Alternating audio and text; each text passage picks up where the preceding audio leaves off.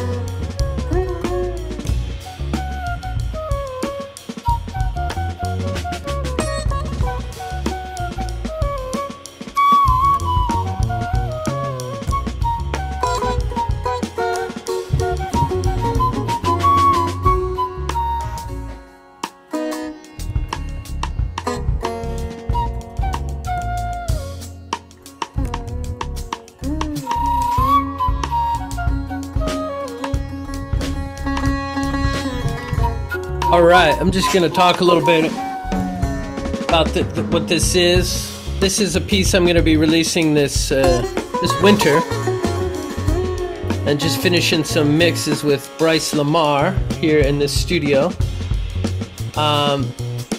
This is Natalie Ramirez on Bansuri flute. She was one of my students in Mexico many years ago, and ended up moving to India and getting very deep into Indian music, marrying an Indian cat, and moving to Delhi. And she's back and forth from Delhi and Jalapa every year.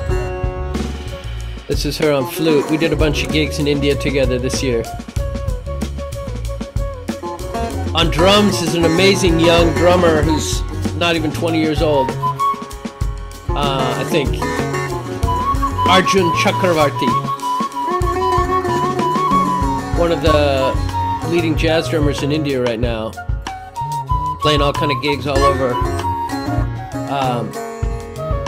Really amazing ears this guy has at a really young age, and super groovy playing. Arjun Chakravarti.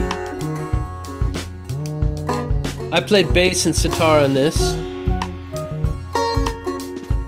and we recorded it in a studio in Kolkata called the Imaginarium. Imaginarium, like an aquarium for your imagination. So I did a couple, at least one album, maybe two albums worth of stuff there this year on my fellowship trip.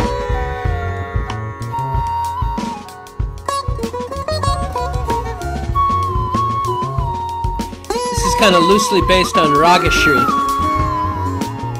Ragashri.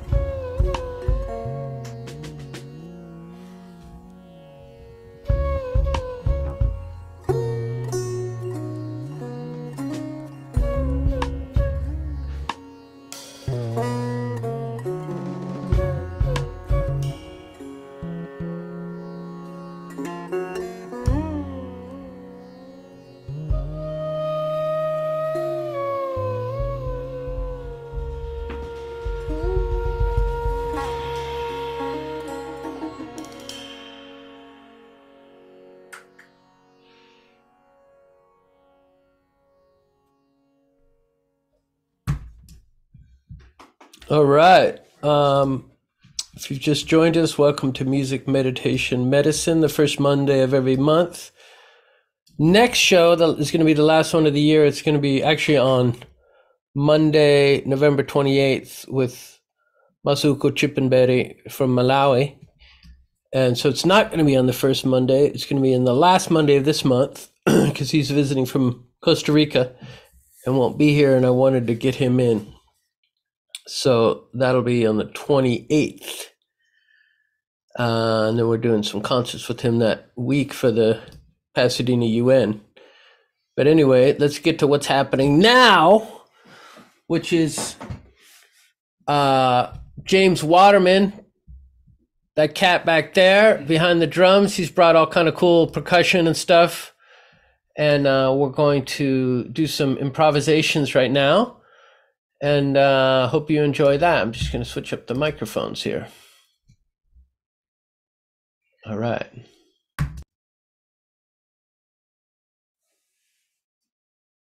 Can you say hello, James, just to see if that's working? Yeah, check. Hey there. All right, looks like it's working. Cool. Thanks for being here, James. Thank you, Paul. I'm going to come back there and join you now.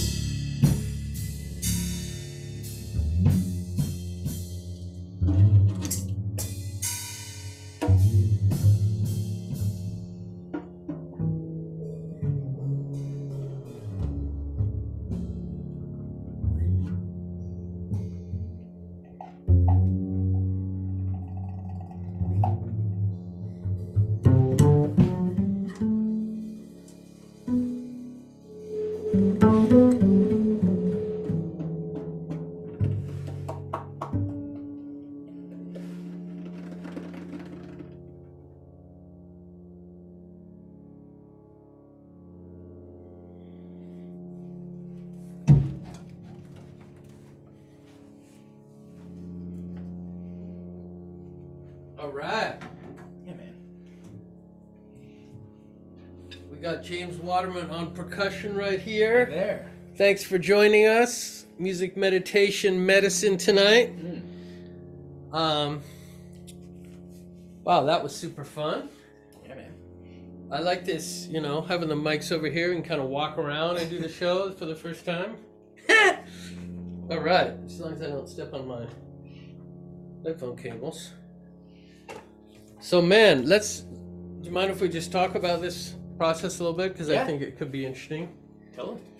I'm going to move this over just so you can hear you a little better. So, what do you think about or not think about, or how do you prepare or not prepare when you're going to play just purely improvised music like this? Obviously none of this, well, maybe it's not obvious, but none of this was premeditated nor post-meditated. Well, maybe we are post-meditating it. Yeah, for sure.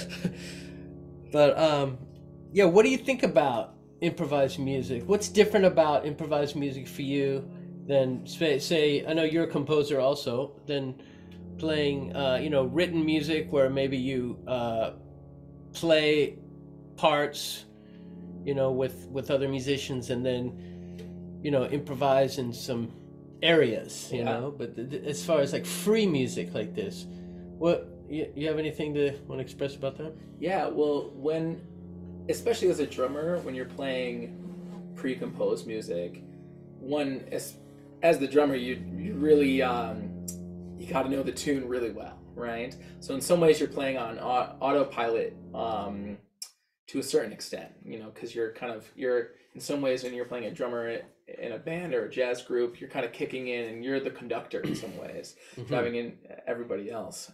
In this kind of setting, it's like, not to say that, I'm not listening all the time, but it's definitely more about responding and listening.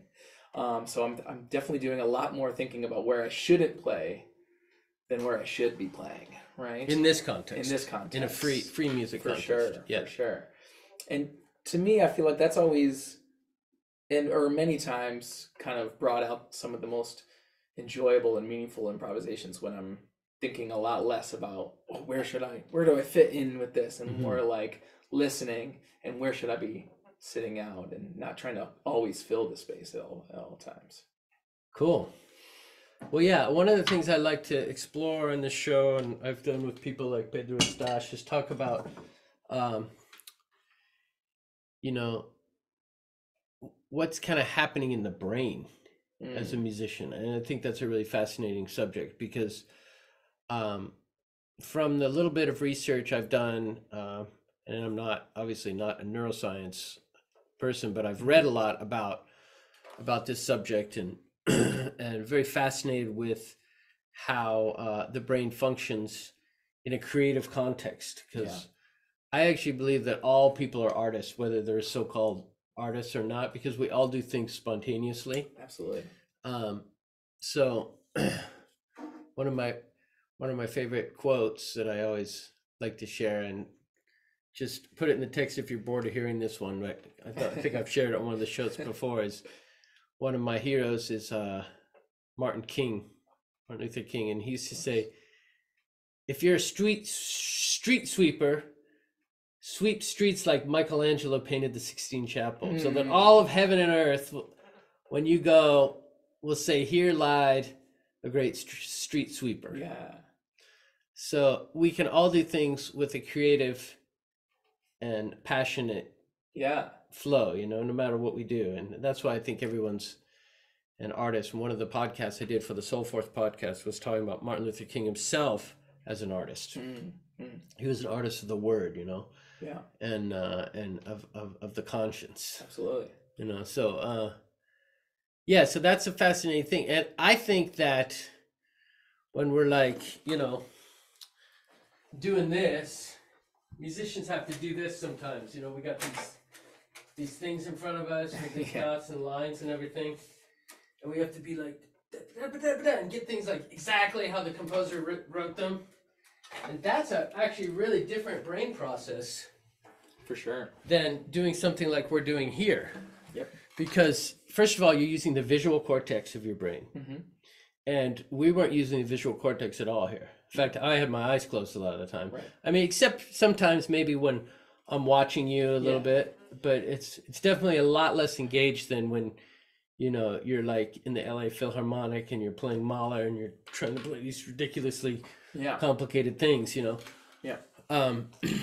Or, you know. Well, it's more like having a conversation and less like you're reading dialogue, right? That's kind of Yeah. the difference. Is, you know, I teach a lot of students, and I'm trying to jumping into improvisation.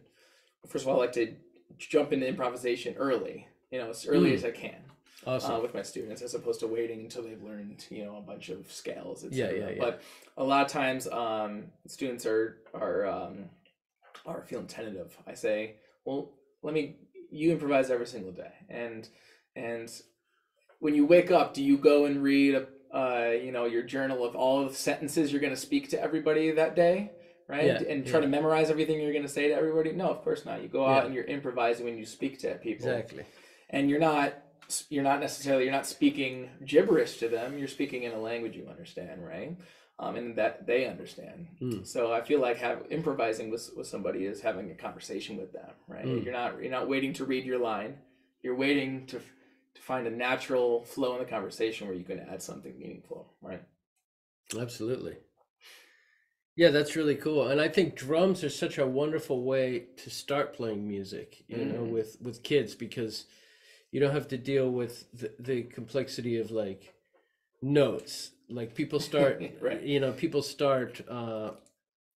kids on violin or something, and there's all these rules they have to, you know, you have to deal with, and, you know, you have to hold it a certain way and use the bow and play in tune and get a good sound and all this stuff. And what I love about starting kids with percussion and drums is you just play.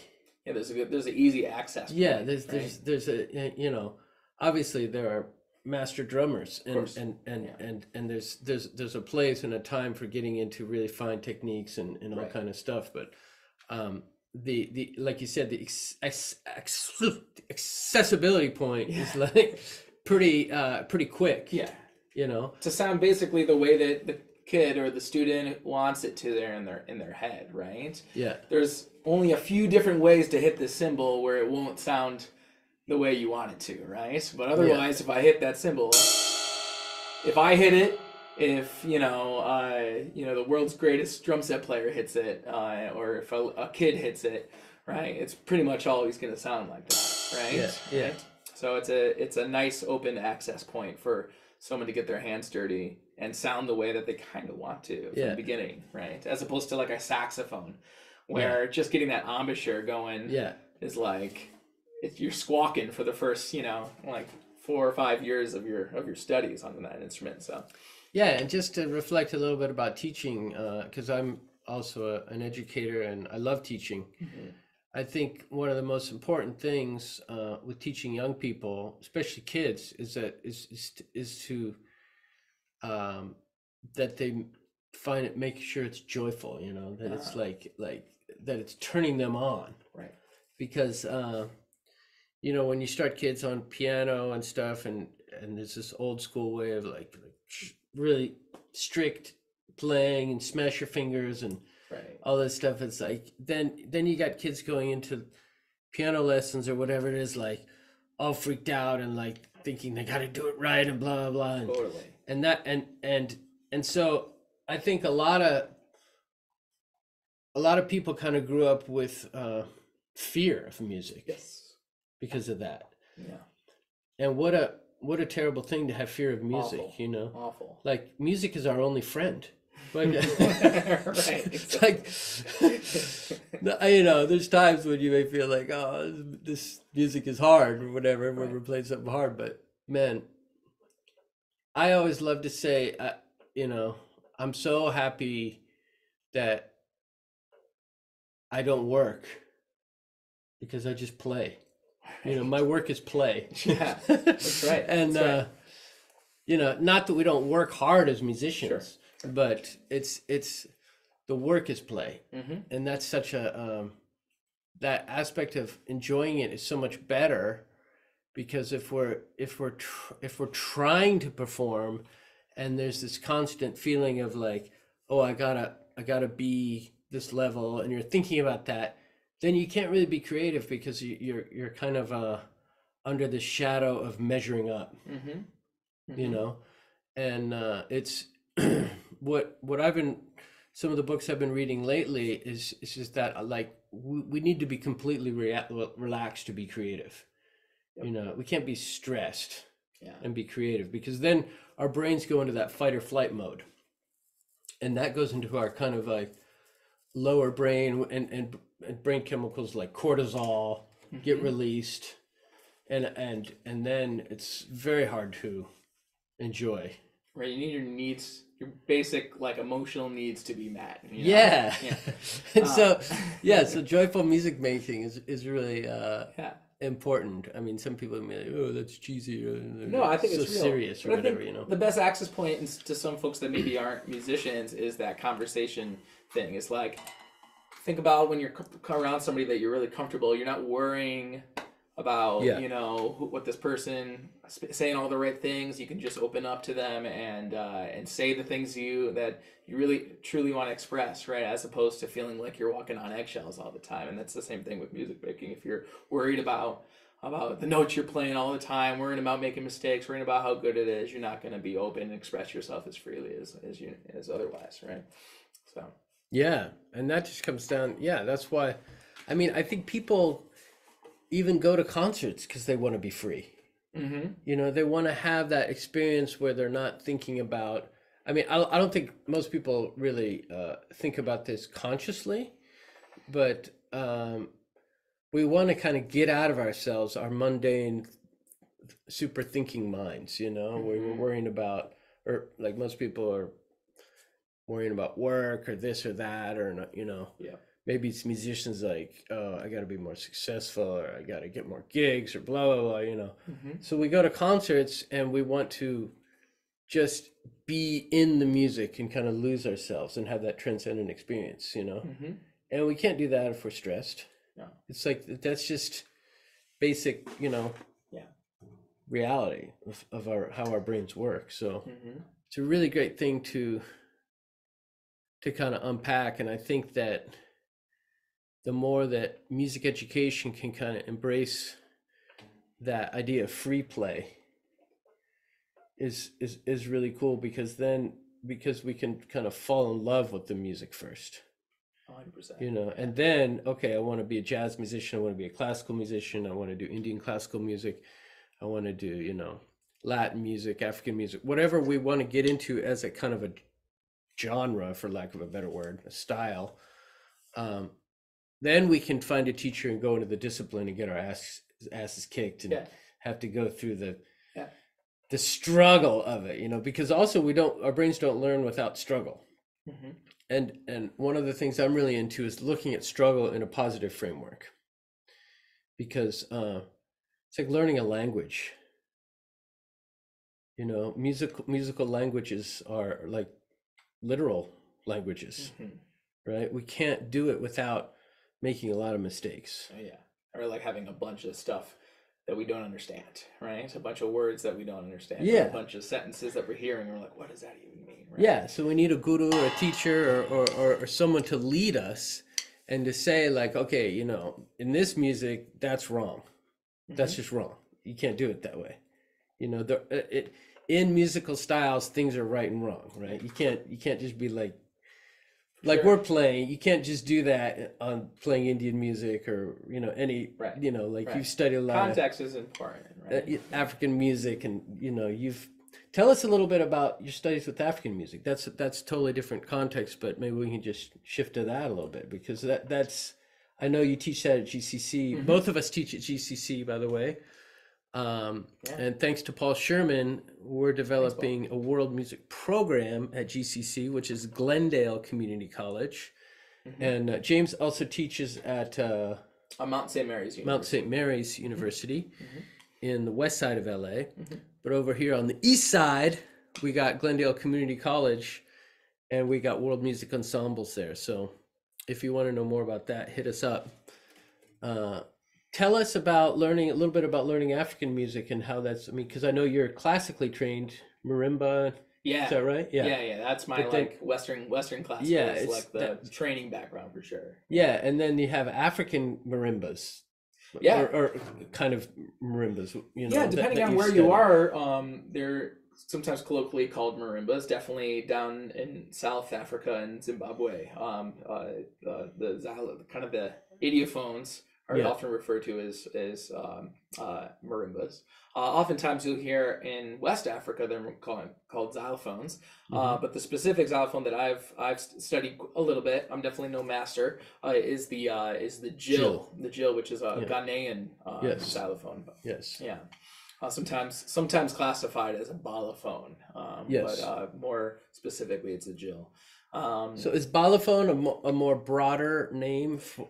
In some like ways, type of yeah, it can be used that way, but it's also oftentimes you'll see balophone specifically being used by the Jali musicians, the griots of the Mande language people, which are So that's like Guinea. Guinea, Senegal, Mali, Ivory Coast, those areas. Yeah. Okay. Yeah. But Jill, folks that play that instrument typically call it Jill. Yeah. And that's a pentatonic xylophone, and it's like a beautiful instrument. And I learned it from two master Jill players. My first teacher was the late great Bernard Woma, and then S.K. Kakraba, who I believe is still here local in Los Angeles. So I just heard him play 2 weeks ago. Oh, great! Awesome. Yeah, he's great. Amazing. Yeah. Cool. So, what could you tell us about learning that music that was really different and challenging for you? Well, a big feature of some of the music from West Africa, and by the way, it's even just saying West African music is such a huge broad umbrella. So I specifically have studied quite a lot of music from Ghana, and specifically of the group of people called the Ewe people. My teachers are the Ledzekbo family, who founded the program over at CalArts, where I studied. Yep, I studied with them too. Yep. And that music is really, really interesting. It's probably some of the most complicated drumming that human beings have ever concocted, right? Wow, it's probably some of the most rhythmically interesting, and it's just when we think this idea of polyrhythm, right, and hearing where a pulse is or hearing where a feel is, hearing the different it really explores like feelings of like both a 3 pulse 1 2 3 1 2 3 right on top of a 1 2 1 2 1 2, and phrases that can be felt simultaneously in both. And then when we talk about cycle, like in North Indian music, right, there's like a sense of cycle and not really having a quote unquote beginning and end point, but really having a sense of a flow of going through. So really disorienting music for an outsider like myself to have studied, but and just when you think you get it, there's more music to learn that throws you off, right? Yeah, for sure. Yeah. And I feel that way so much even after 37 years studying Indian music and going back to India this year for 6 months on this AIISS fellowship. I've always felt like learning that music, classical South Asian raga music, it's like an unfolding experience of bewilderment. Yeah. I think that's kind of what you're saying with the African music too. It's like you're stepping into something where all the things that you kind of depended on that you knew were there, are suddenly taken away, and you're like, where am I? Kind of floating in a space with all these things going on, and you're kind of grasping for things. And it was so cool because even this trip, over the years I've learned to be okay with that. Yeah. And it's a really wonderful thing to be able to come into a situation where you really feel like a beginner again, even after so many years, because I was studying a tradition called Drupad, which is one of the arguably the oldest living music tradition on the planet. and I like to say the longest peaceful collaboration between Muslims and Hindus since the 16th century. So, but there's so many aspects of Drupad which go deeper into especially the intonation of the raga and way you express the phraseology of the raga, which we never learned just playing sitar or learning vocal music in the Khyal tradition, which is the modern classical tradition.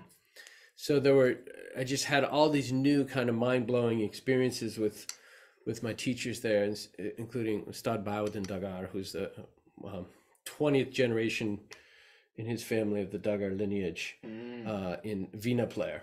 Amazing. That's And he was talking. Right? I always learned, for instance, that like sa, like the tonic in the Indian music, which you always hear in the tanpura, that sa, and pa. We always learned that those are the fixed notes, and that you have shrutis or microtones with all the other notes. But he started teaching me that like there's actually, depending on the raga, there's different saws. Oh my goodness, yeah. So, so that was like, oh my God, after all these years, now I gotta like deal with different saws too. Right? Yeah. Like certain ragas, you play you kind of pull the saw down a little bit, when you sing it or play, or you play it a little bit on the high side, and then you get the proper rasa, the feeling of the raga, Right.